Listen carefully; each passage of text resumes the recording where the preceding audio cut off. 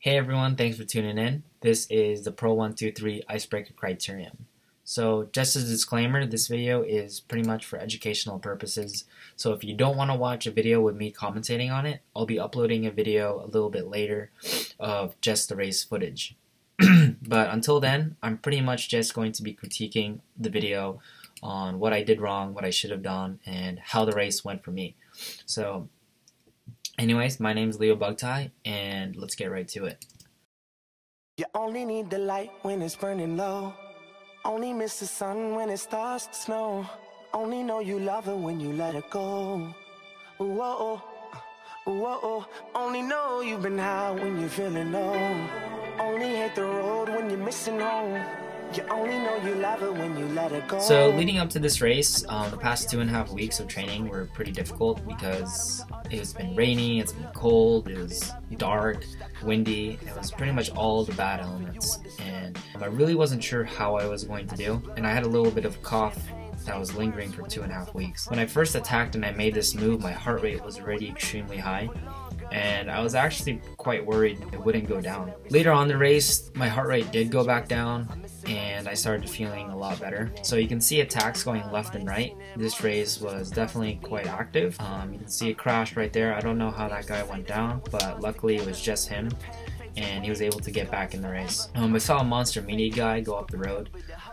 I really thought it was a different guy, so when I was able to bridge up to him and I finally saw him, like, oh shoot, I bridged up to the wrong guy and I marked the wrong dude. So I just kind of pulled a little bit easy. I didn't really dig too hard, and I saw the guy right there who made that attack and acceleration was the guy who I was originally marking. Right here again, this guy made another move. I really wasn't planning to follow him again, but I was right behind him, so I just kind of went with it. His teammate ended up following, so I just let them do the work, and I really wasn't interested in working, but when we finally had a substantial gap, I ended up just doing my turn and doing my pull.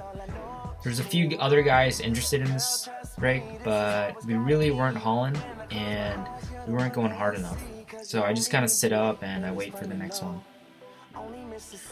So I'm waiting, just checking it out, seeing what's happening. A guy makes a little move here, and we have a bit of a gap of the peloton, so I decided to go with this because I would get further up the road. But then I noticed the three guys weren't cooperating too much, so I don't really bother with it. And unfortunately, my teammate ended up covering that move, and everyone else kind of just followed. So I'm just recovering right here, and I see another attack go up the road, so I follow it because I was interested in working with them. But when I made my acceleration past them, I guess I didn't look inviting because no one ended up following me, and it took a while for reinforcements to finally come. And when they did, we weren't hauling, so I was a bit frustrated right here, and I was kind of being pretty vocal and kind of yelling, like, let's go boys. But it really wasn't working out. We weren't going fast enough. So I tried to put in a little bit of a dig to motivate the guys, let's get it moving, we're in a break, let's go. But I decided to attack right there, right when that guy pulled off. A few guys came with me. I ended up following it, and these two monster media guys were the guys who I was originally marking. And they ended up pulling so hard, and I just needed more time to recover and lower my heart rate. But by the time that I was able to help out and do my share, it was already too late. And it kind of sucked. You can see here they were slowing down, they were tired, and they needed time to recover as well because they just put in the move, but I was trying to follow their move, and I don't think they saw that, and I really wasn't able to recover fast enough. So that was kind of a bust. So pretty much the lesson of this race is patience, because I made a lot of bonehead moves that I shouldn't have done, and I was just a bit too active. In my head, I was like, I'm feeling good, so I'm gonna go. Like I say, ooh, I want to get in a break with this guy. Ooh, this guy looks good. I want to get a break with that guy. Oh, this move looks good. Oh, this is a perfect time to attack. And I have all these things in my head, like, oh no. So we're going. There's a few counterattacks, and I see my teammate here moving up, and I just know he's gonna light it up. So I start preparing myself, and I try and follow his wheel, and I get a little pinched right here, and I can't move left. And I tell him to go follow that wheel, but he ends up backing off, and it's too late already, and I see him lighting it up. So in my mind, I'm like, I gotta follow this counterattack because I want to be there for that. And this is where it really hurt, and this is where it bit, because I needed to close this little gap. And in my head, I'm like, I gotta wait for the counterattack and just recover as fast as possible, lower the heart rate as much as possible. And I'm waiting. And I knew those guys weren't gonna go, so I decided to go because I want to keep my momentum and my speed. And unfortunately, again, no one follows me. And I'm out here quite alone, and I'm just waiting, and I'm looking at my power meter. I'm like, just gotta tempo this out until reinforcements arrive.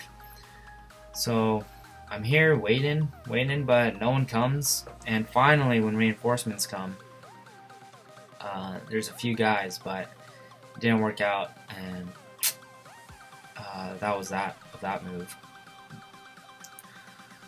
So you can see right there's a Breaker 3 up the road, and that was the move of the day pretty much, because that move was out there for a long time, and I was really biting myself in the butt that I wasn't in it.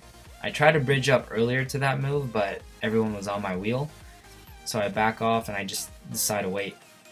And you can see here everyone was pretty much interested in bridging up to that breakaway. So everyone here drinking a bottle of water, you can see everyone grabbing a bottle, trying to get a drink, lower the heart rate. And there's a bit of an acceleration to try and bridge up to the guys as they're gaining time, and they're keeping their speed and they're keeping their distance. But there's a lot of guys interested in getting in that breakaway, including myself.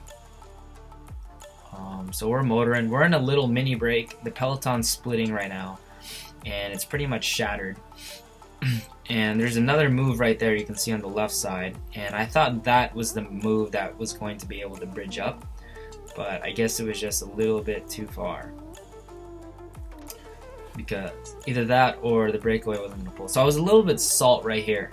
So me and this guy, he ends up making the acceleration to create the gap, and I end up doing my share of the work to bridge up, and he ends up attacking me, and I was pretty upset with that because I really felt like it was in his benefit to help bring me up there in that breakaway. And this is where it really hurt the most. I was absolutely dying trying to bridge up to that break, and I was kind of sad when that guy pulled off. I had covered his turn, but it was kind of a lost cause. The peloton was right behind us, and they were on our tail, and the game resets once again, and we're coming down to a field sprint. But I'm kind of noticing everyone's slowing down, everyone's looking at each other, and I decided to punch it one more time. We're about like 19 minutes left in the race. I decided just one last one. I'm going, I got a gap, and one guy ends up bridging up to me. He looks back, and he's kind of demoralized because the peloton's right on our tail. We only got about 6 seconds, but they end up catching us right away. So I have about 15 minutes left to pretty much kind of recuperate myself, just recover as much as possible and get ready for the final few laps. This is pretty much the worst part of my race. I was trying to recover as much as possible from all the moves I made, but also try and maintain my position and follow my teammate's wheel.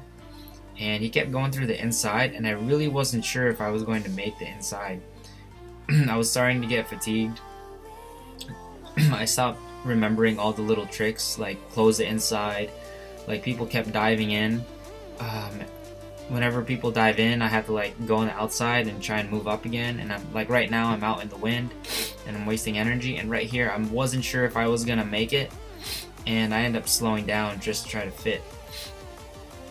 Alright, so I was outside again, didn't cover the inside, end up slowing down, and that was that. I was about 30th wheel going to the last few corners, and it was already too late. And that was pretty much the race. So thanks for watching. Until next time, we'll see you in the next one.